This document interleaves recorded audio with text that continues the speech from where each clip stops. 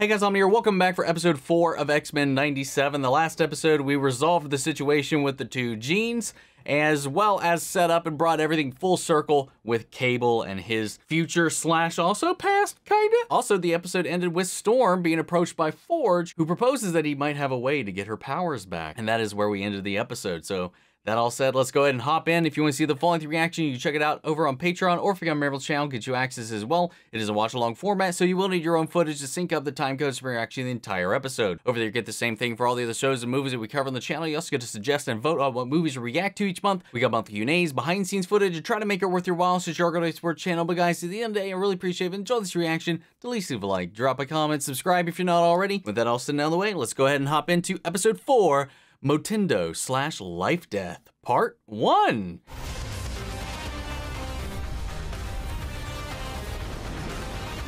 And this song just gives me power and energy, man. Like, how can you hear this and not get hyped up? There's little differences every time we go through the opening, too. Surely our youngest member deserves some jubilation on her 18th birthday. I second the blue Rogaine ad. Kid deserves it. Jubilee will see far more birthdays should she learn to I want master that her mug. powers to face a world that despises her. Yo, someone's daddy didn't get him a pony for his sweet 16th. My parents perished when I was a child. Good one, Morph. Fireworks and turns 18 today? Me. Aw, happy birthday, sweet pea. It's also my birthday! Except I'm 30. I'm 36. I'm double her age. You would have the master of magnetism seen in a bar of childish make-believe?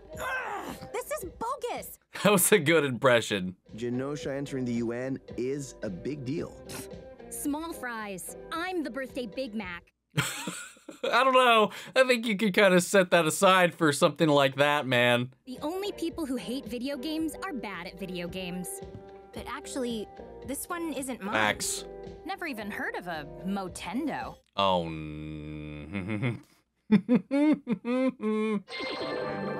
what's it doing?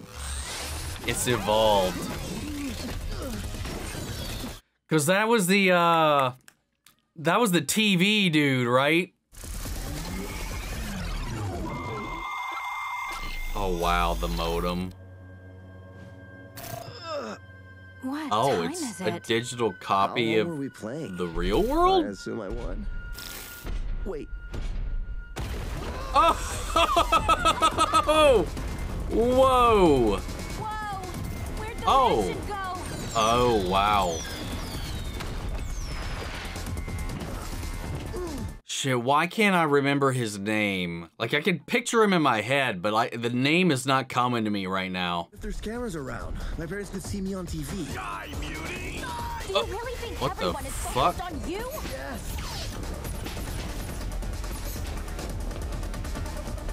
What is this amalgam world of their enemies? Wait a second. You gotta jack in. It's like the Matrix. Hello? Oh my god, it literally is. Wild. Whoa, Next hold up. level. Genosha? But like way back when, Genosha? I was trapped here with Storm. Yeah, when they were on that resort. All enslaved to build by Bolivar Trask. The dude who created Yep. the Sentinels? The music too?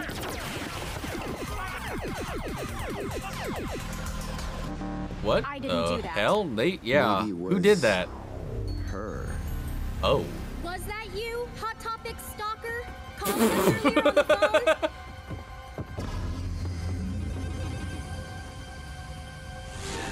Was Hot Topic around in 97? That might be a dumb question to ask. We're totally in a video game.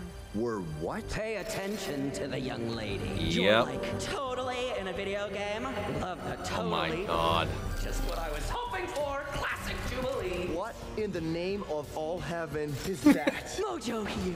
Mojo. I was like, it's not Mojo. It's definitely not MODOK. It's not Mondo. I was like, it's Mo something. Looks like you've been dieting? got some tuck. Actually, it's been a horrible third quarter, and it shows. Let's be real. Ratings are down, and thirsty for the next big thing, dirty girl. That's why I made the pivot. Don't call her that. To video games, the future of mind numbery. You're not just in a video game, you're the star! Player numero uno of my first blockbuster release where every level is based off your own memory. Oh, that explains the levels. I'll dominate the galaxies and the 18 to 45 age demographic. And what if we refuse to play your game? What then? None of this is even real. Well, I don't want to say something scary, like if you die in the game, you die in real life, but... Well, that is the case. This is the dream, Jubilee. Be young forever, replay the golden hits, no growing up. The old XMen are totally old school. Who's the boss? Oh my god. Storm, different worlds. Divorce court, Summers versus Gray. For my X-Men, Jubilee, so game on! Oh, dude. Look at it.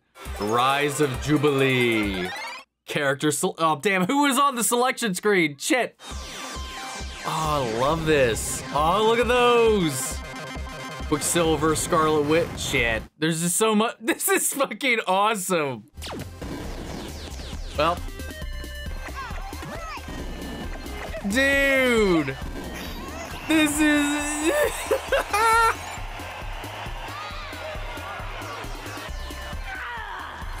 Oh!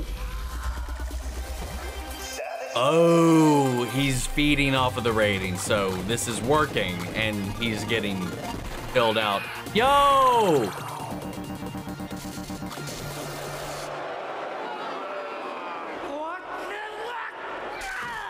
It's this person again. How did you get my health back? That wasn't me. Someone's hacking the game. Someone's got their Game Shark. Oh man. Now I'm just thinking of Game Shark and missing that. I remember seeing this place on the news with Minha Mãe. Magneto's old base from his megalomaniacal phase. These levels are taking me back. Listen to yourself. None of this is real. Sooner or later, you gotta grow up. Otherwise, reality will smack you right in the face. Oh!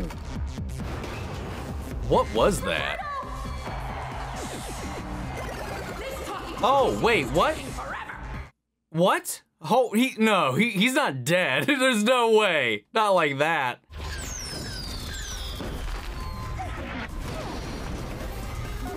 Oh no, Roberto's health is almost gone. He's dying.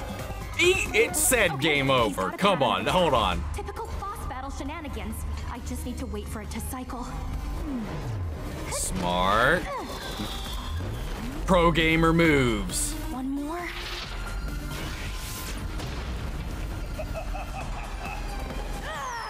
Let's go, Jubilee.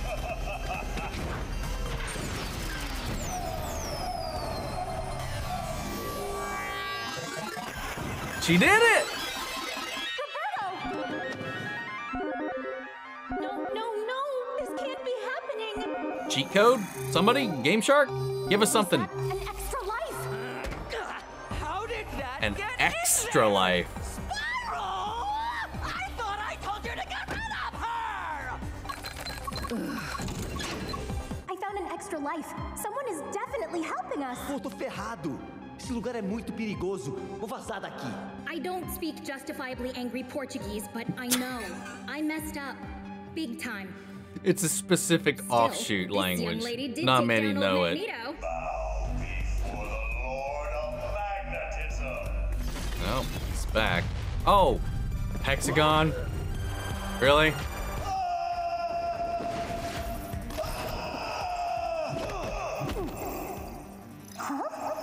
What is this? No need for thank you among friends. And by friends, I mean you. I hacked you out of the game server and into Whoa, Mojo's the broadcast polygonal servers. game models. She's a plot twist. She's in league with Mojo. Zip it, DaCosta. What? Like I said, we go way back. Oh, whoa.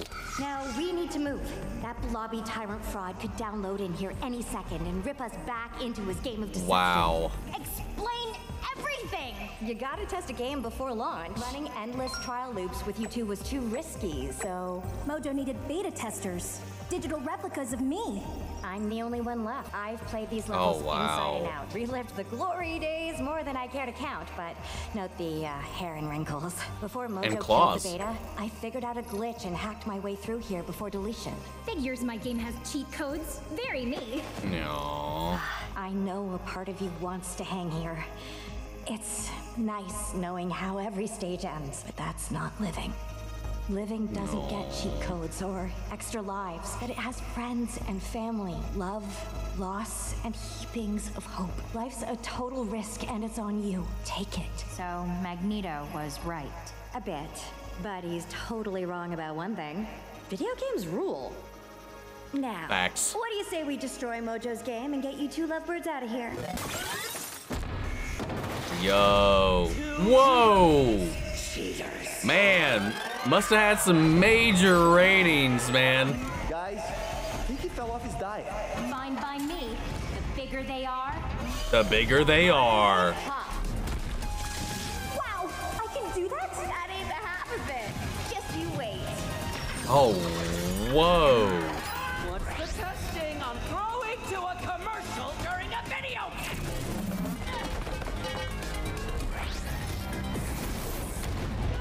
Nice. I got him. Hold up, cowboy. It ain't over till the fat despot sings. I'm to end you nasty glitches. Aww. Destructo disc. Oh no, what in the fuck? But I swear, I'll gut you in the reboot.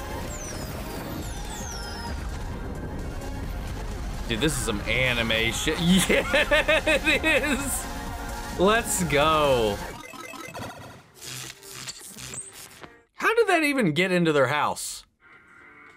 Who smuggled that in? Who's the traitor?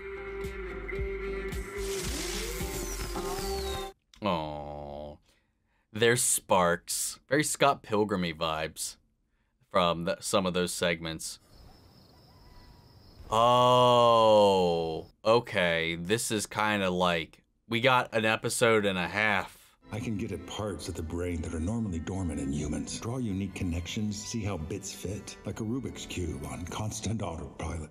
Or simply a genius. Well, life and love.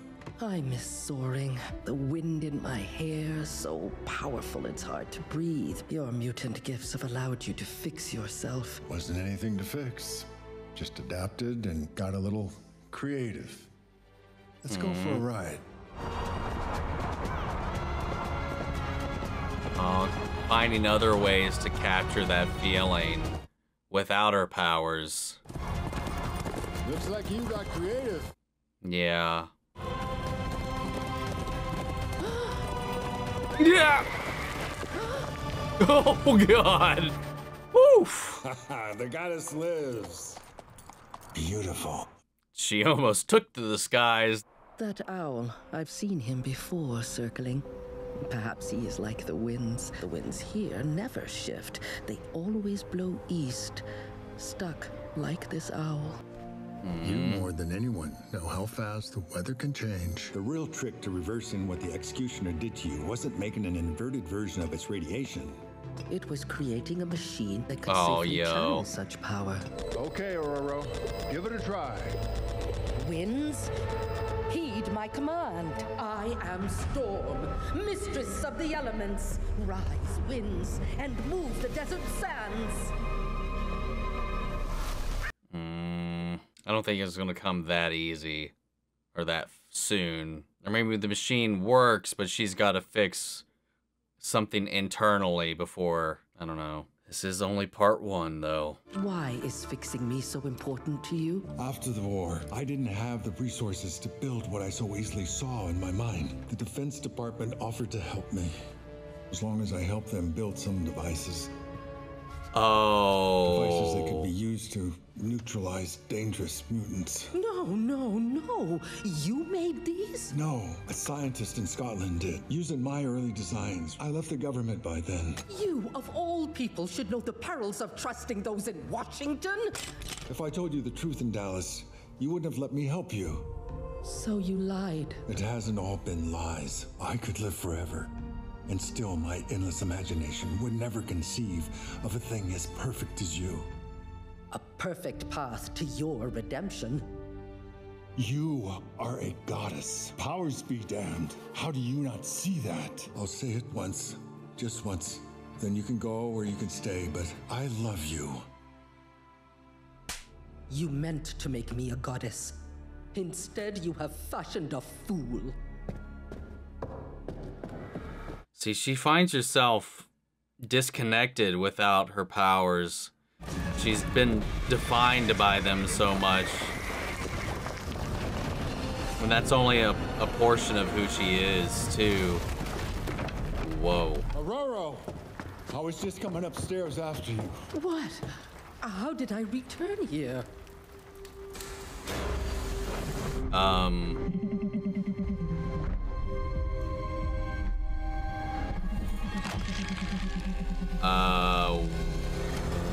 What the owl? Get out of my home, you damn demon! Oh my god! Whoa, whoa, whoa, whoa! Is this death? No. You live disappointed, trapped here, haunted, suffering, despairing. I feast on misery, and I, the adversary, shall not waste my meal. What the fuck? All right, man. That was a wild, I want to say set of episodes, because it was kind of 2 in 1. We had Jubilee and Roberto going off on their little journey, her having her 18th birthday, kind of wrestling with not just transitioning from a child to an adult to kind of going into the world, but also having to adapt to all these other changes. Magneto leading the team, Scott and Jean and all that, revelations from the last episode, also kind of manifesting the new responsibilities that they now have, the whole thing with the UN and Genosha. Like, there's so much changing, and like, this is a pivotal point in her life where she's also kind of like, man, why has it got to get complicated? Why does the world have to change? You know, it's just part of life. It's part of the process. And she's, through this video game, being manipulated into kind of reliving those great old memories, that nostalgia, the things that she knows inside and out because she lived them. No longer having to worry about what may or may not come, not having all the answers, going out into life completely unprepared for what might be around the corner. And, you know, it's just a nice little way you can go through all of that. And that was the goal, was to keep her contained in there and processing this endlessly and endlessly and endlessly. I don't know, man. That whole thing was just really, really wild. On top of that, we got to move forward. Things are going to change, and we got to change with them, man. I thought it was cute. It was fun. The nostalgia, the music, the aesthetic, the video game elements of it that they incorporated into it, all that was just so much fun. The animation, Jubilee meeting like an older version herself, because for a second I was like, is this Jubilee from the future? But it was a version of her that was built into the game, forced to cycle and run it and test it, just a copy. The one that managed to last the longest, to the point where it knew the game well enough and the code well enough, it saved itself from deletion. And so it still aged, it still grew, but it just became like this version of Jubilee that had kind of evolved.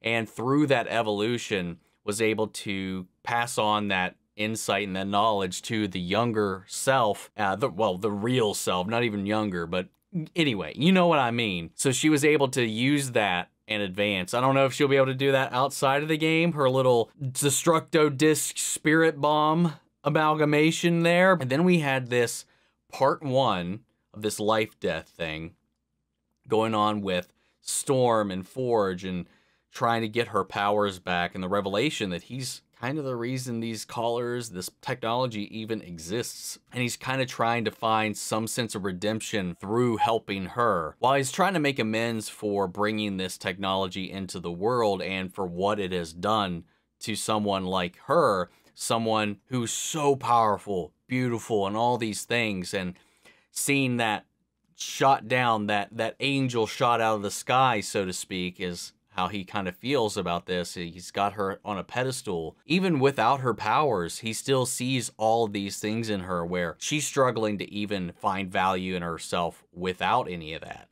And so he's trying to both fix physically as well as mentally what's going on with her by taking her out here. Like, he was like, well, what did you like most about having your powers? And she was like, feeling the wind and the circulation, the energy and the power and all this kind of stuff. And he was like, okay, we got to get creative. And you know what? Horseback, the wind, the air, the power, all of that, you know, find another way to experience those same feelings while still being you and finding value in who you are and where you are, regardless of what you have or what you can do. I like the sentiment. The shady nature that got us here got a little creepy, not gonna lie. I don't know, we'll see where it goes. You know, she was talking about this owl, this thing that was trapped. And then I don't know if any of this that happened here towards the end was a dream sequence, or if that was quite literally that owl that was hovering out there is this creature, because they said they were the adversary, and it was Storm's voice echoing out of this thing. So like, is she battling herself is what I'm kind of getting at. But is it mental? Is it metaphorical? Is it metaphysical? Is it something else, an entity she is unfortunately called out to? I don't really know. I'm not familiar at all with this, so I don't know if this is a storyline from the comics personally. That's not one I recall or remember at all. It was definitely wild and trippy, and I'm excited to see where that goes, because this is not something that's going to be resolved here. It was just kind of like a part of an episode. So we kind of got an episode and a half. So I'm wondering if we'll do that again in the next one, or if we'll just kind of we'll check in with that every so often, or if we'll get the part 2 to Lifedeath in next week. But either way, both were fun stories. Really enjoyed what we've got set up so far. Again, spectacular episode overall. What'd you guys think? Sound off the comments. Let me know your thoughts down below. We'll carry the conversation after the video. Hope you enjoyed the reaction. If you did, leave a like, drop a comment, subscribe if you're not already. Remember, if you want to see the full-length reaction, you can check it out over on Patreon, or if you got Marvel's channel, get you access as well. And speaking of before we go, I want to shout out our channel legends: Manny, Cher, Ryan, Karen, York, Corey, Scott, Melito, Robert, Anguiano, Jeffrey Hale, Jake Contrell, Erik Official, Casey Wood, Russell Crockett, and Justice Smith. Thank you guys so much for continued support. But that's it for this video, guys, and I'll see you all in the next one. Take care, everybody.